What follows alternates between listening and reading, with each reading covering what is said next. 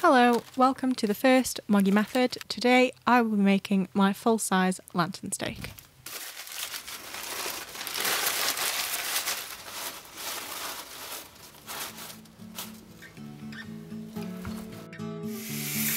First I cut my steel using a thin grinding blade and then mark my anvil for the set downs that I'll be doing later.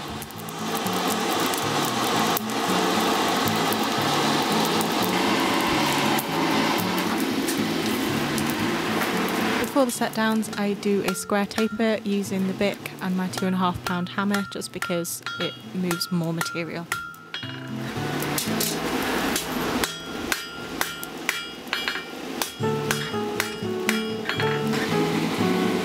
I'm marking up the steel for my set down, the first one, using the edge of the anvil. I mark that again so that I can see it through the heat.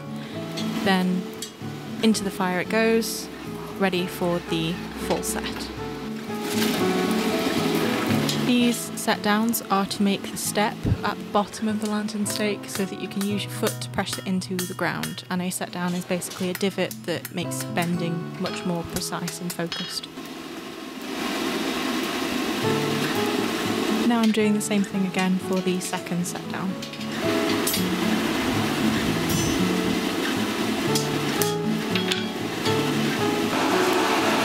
The normal forging heat for mild steel, which is what I'm using, is a yellow heat, also around 1300 degrees Celsius.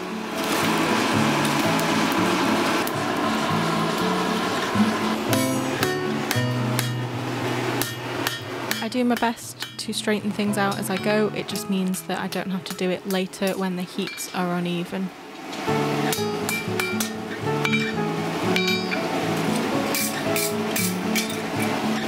I'm marking up my anvil to measure out the fold in preparation for the fire weld, which is the fun bit.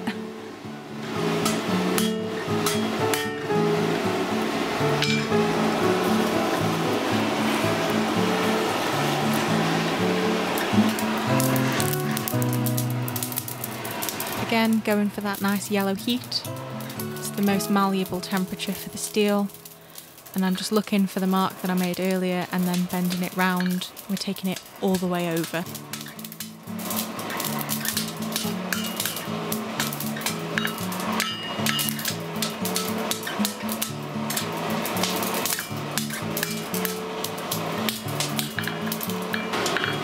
Again, working on keeping things straight.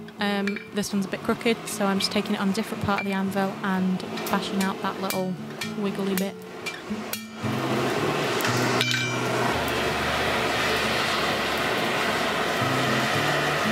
Aiming for that nice yellow heat in a focus point and not expecting the camera to be pointed at my face.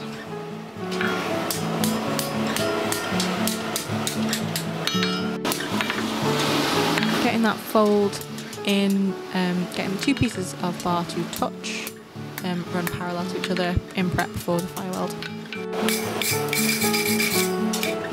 The bit that makes the fire weld work is keeping it clean, so that's the brushing, and now you're seeing the fire weld. This is liquid metal. I've changed the grain structure of the steel by taking it somewhere around 2000 degrees Celsius and compressing the structures to make 2 bars into one effectively.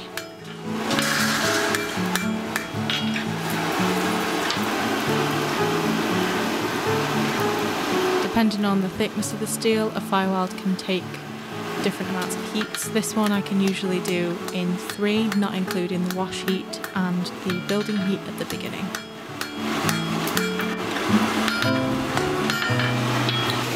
This is a great demonstration of what scale looks like on the metal. Scale is where the air around it reacts with the metal and creates these little flakes.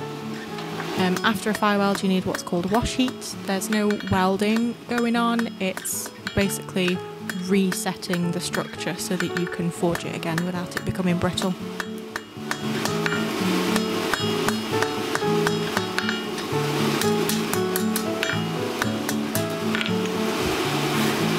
Another example of scale, brushing it off, keeping everything clean, and you'll be able to see in a minute where 2 bars become 1 and the grain structure is different.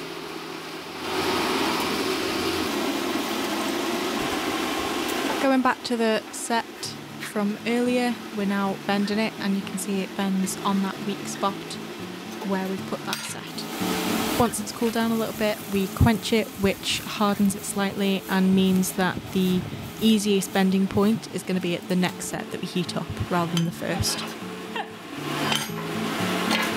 This final bend completes the step, and getting your pliers stuck isn't mandatory. Just looking down the length of it now to check how straight it is, and it's not straight, so I'm correcting that with a couple of taps with the hammer. It doesn't need a lot of persuasion. Once the step end is cooled but not quenched, that will ruin your fire weld, you heat the other end to forging temperature and use the bick to start off a rough square taper. Then use the anvil to neaten it up and get yourself sharp edges. This makes the taper cleaner.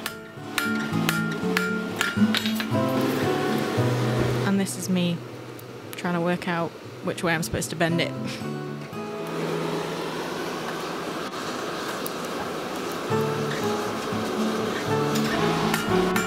From square we go to octagon by lining up the diagonals, and then from octagon you go to whatever shape has got 16 sides, and then from there to round, which gives you the rough round shape. Then using a forge heat you do what we call dressing, which is lighter hammer blows. You can hear the difference in the video.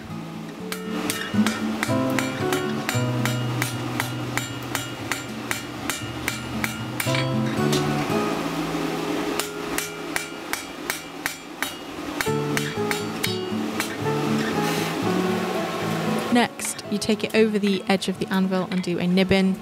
Don't know what the actual name of it is. I call it a nibbing. It's just for safety. It stops fabrics from snagging and also means you've not got a sharp spike sticking up in the air. Then you do the hook, which is where you're going to hang whatever you're hanging on it. And you use the bick for this because it's smooth enough to get those bends.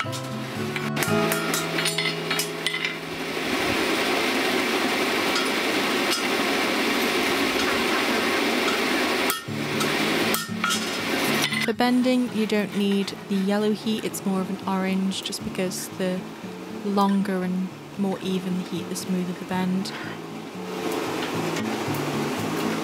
I use my vise for larger bending over bending forks because a vise is much more adjustable for fine tuning.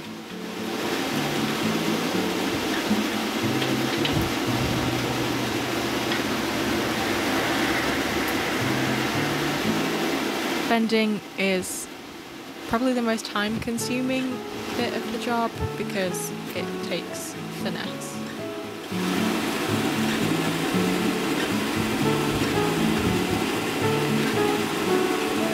Because I make these so that you can buy multiples, I work to one that I've already made, and that way they match. If you don't have one that you've already made, a working drawing is obviously how you do your first one.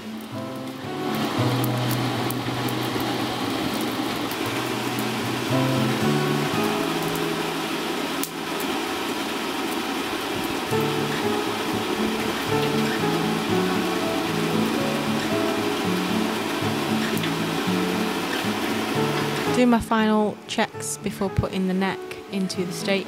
This creates a better centre of gravity for whatever's hanging from the hook.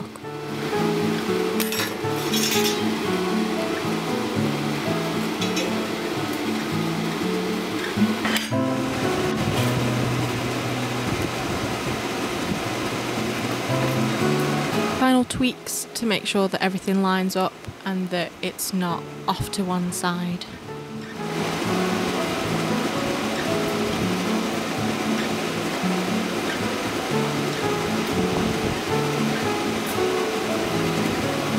After a final brush to get it nice and clean, I just lay it across the top of the fire to get a gentle heat. The temperature isn't exact, and I use Renaissance wax. It's a synthetic wax, which means that it lasts better than beeswax would outdoors. It's just got a little bit more resilience.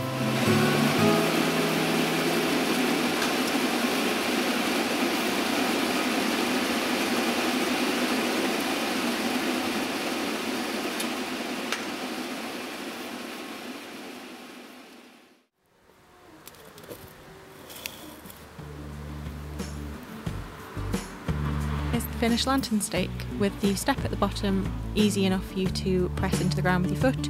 It's great for bird feeders, lanterns, or flags, bunting, etc.